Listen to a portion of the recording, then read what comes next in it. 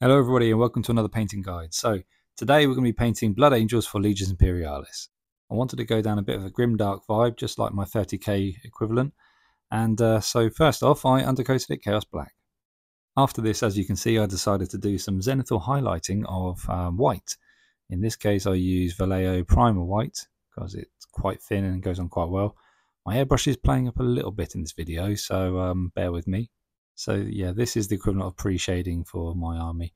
Now, obviously you can do it a lot better in Heresy, and you can do it a lot finer. And as you can see on this Storm Eagle, you can go down into the center of the panels and make them a bit brighter, so it's a bit more shaded towards the edges of the panels. Now you get right in there. You can skip this stage completely and just go straight to Mephiston Red as a spray paint. And then, cover it over with the Angron Clear Red a bit later in the video, because from that stage really it's where it starts getting a bit grimdarky. So I suppose this is more for people who like to pre-shade. After this you give it a nice liberal dry brush of white, just so it goes right on the edges. Gives a bit of extra natural highlighting. And what I really recommend now, after trying them for the first time this year, is makeup brushes. You can get them nice and cheap, like this one. Give it a good old dry off screen, and then give it a good old once over, just like that. So there you go, you can see all the raised edges are getting caught. Yeah, and then just keep going until you're happy, and then that'll be all the pre-shading done. And here you can see it a bit better on a bigger plane. There we go. Nice and pre-shaded. Delightful. And then we grab this, a nice old contrast Bile Red. And then we head back downstairs to the airbrush station, load the Bile Red into the hopper for the airbrush, and give it a good old reddening. Contrast paints do work really well through an airbrush, so I never actually need to thin them or anything like that either. And look, there goes my hand right in the middle of the screen. Can't see anything. And what airbrush do I use? I use basically a £13 cheap airbrush, nothing special. Many minutes later, we've now finished with that colour, and we're moving on to the Angron Clear Red. So only start this stage when the models are completely dry. You can see at the top corner there, I've got a Storm Eagle, which is still slightly wet from the Bile Red, but that's fine, I'm not doing that one right now. So we do a nice little coat of this Angron Clear Red all over, and you can do it by brush if you really want. You can see in this picture here, I've actually got one of my Sicarans, which I did for the community article, and I didn't pre-shade as much that time. So you can see how important pre-shading actually is. The rest of this video will concentrate on this little single rhino here. So then we paint the model.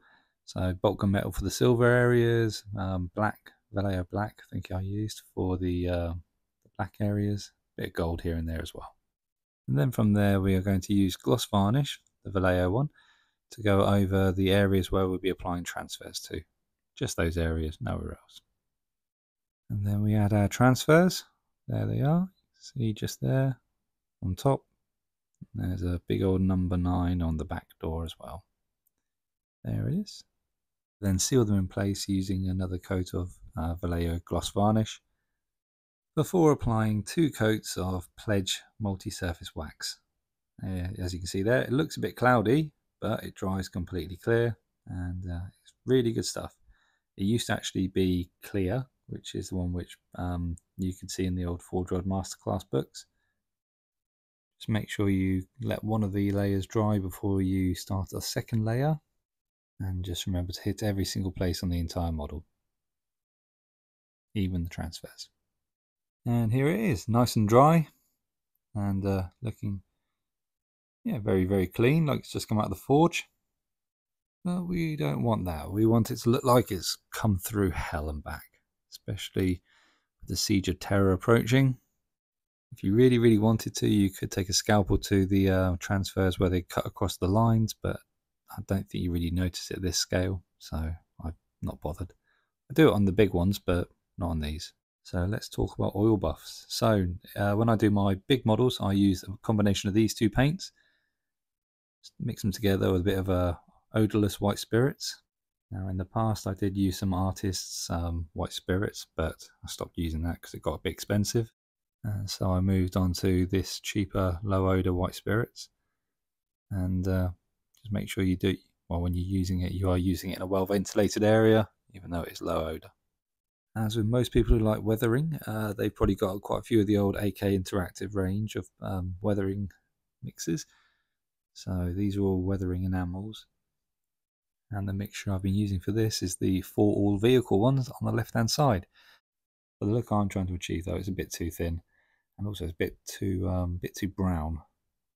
So what I did was get a small amount of lamp black from my oil paint tube, mix that around on the palette with the AK Interactive Streaking Grime, and you get a nice grimy browny black. Too much oil paint will make the mixture very, very thick, which is something you don't really want, but also you don't want it too thin either. And then we get our little tank and start covering it in this mixture.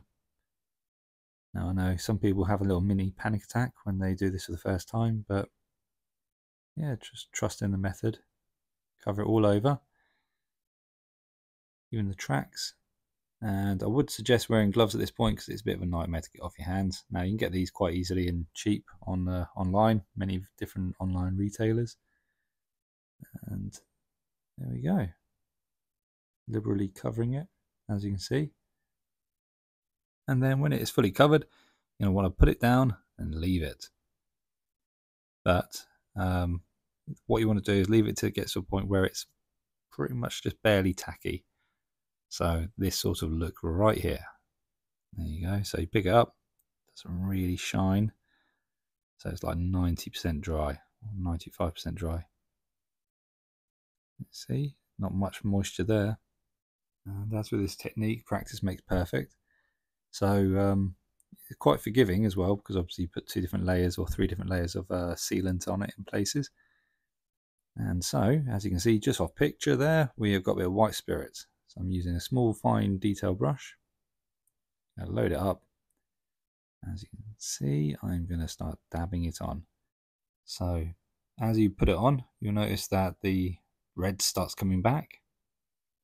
And it's always a good idea to have a bit of tissue to one side, so you're almost wiping off the residue you're taking away onto the tissue, because otherwise you're just wiping the residue back on and on. Soft cotton wool buds help here as well.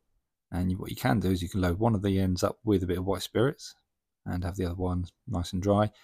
Now you can have some which are quite waxed tipped, and they're not as good as the ones which sort of split open a bit more, because they sort of take away a lot more of the residue than the more waxed tipped ones. So it's one of these things where you'll start like noticing which ones you prefer as you go out there and buy them. The other thing you can use, as you can see me right now, I'm using some tissue paper just to wipe and dab it off. Now it is the equivalent of using an old piece of cotton sheet to do a big old rub and buff for the bigger scale models. So tissue does work really well in this instance. And as you can see, back to the brush, and you can start flooding white spirits onto the areas as well, and it will start taking the residue of the oil paint into the recesses. There you go, you can buff that a little bit off there, but tease it into the crevices like so, and then just bam bam bam and slowly pull it away. As you gain experience, you'll notice yourself quickly jumping between techniques. You'll even start using your finger as well. Yeah, ever since I started using this oil buff technique, I pretty much try to embrace it as much as possible on most of my models, and I think it can be really effective, and it's very forgiving. It's just taking that initial step to actually be brave enough to just get on it. It's probably one of the hardest steps. The pigments in oil paints are actually a lot finer than the pigments in acrylics, so it can be a really, really smooth finish. As you can see here, I'm messing around with the bolts, and I can take a bit of it off and put it back on and slowly manipulate it till I get to a point where I think, yeah, that looks good. And then pure white spirits, just to bring it back up to a more vibrant red. And then you just keep hopping around the model until it's done. Now, best not to do it with bare fingers, as I said earlier, but mainly because you end up getting fingerprints, which just really, really Really ruins the look of the model. The other great thing about this technique is you can actually do streaks. Now, obviously certain areas like the corners of these window slits or viewports, you're going to want a bit of grime running off of them. So you can use pure white spirits to clean the central bits, and then manipulate it so that it looks like there's streaks of grime coming down from the edges of the window ports. If you're feeling particularly brave, you could even have it coming down from some bolts here and there. I wouldn't recommend doing it from every single part on the entire model because obviously it's a well-maintained military vehicle, but occasional one here and there looks good. And then onto the side of the tank. So we're going to clear up that Blood Angel logo as well. And we go back to the brush as well to flood certain areas with white spirits before bringing them back up with extra bits of oil if we really need to by grabbing it from somewhere else on the model. And then onto the rear of the model. Now this is another great place where you can do lots of streaks, which is what I'm going to try to do here. So as before, give a bit of a smear off, or buff off. And then, hopefully this will focus a bit. White spirits, vertical, and as you can see, starting to get the streaks. Nice and easy, really easy.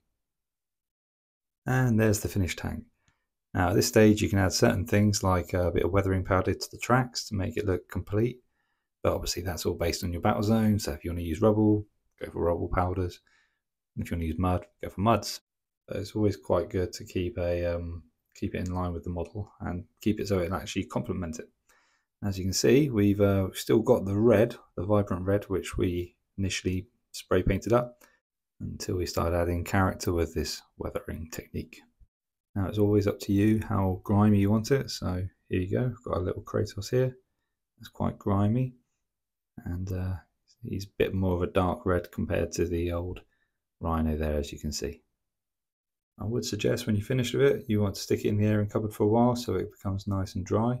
At that stage, if you want to seal it, you can, and just go mad.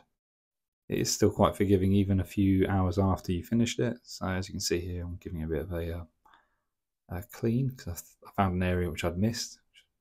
So get a bit of white spirits back to it, and yeah, activates it straight away again. As mentioned earlier in the video, if you did just want to spray paint it with the Mephiston Red rattle can and then paint it on Angron Clear Red, you can. Yeah, then you can just pick up the transfers later on, then hit it with a few coats of Pledge. Then after that, do the oil buff. And I don't think it'll be too much different in the results at the end. Anyway, I hope you really enjoyed this video. If you did, please like and subscribe, and hopefully we do more of these because we've got a fair few legions out there and they all need to be grim and dark.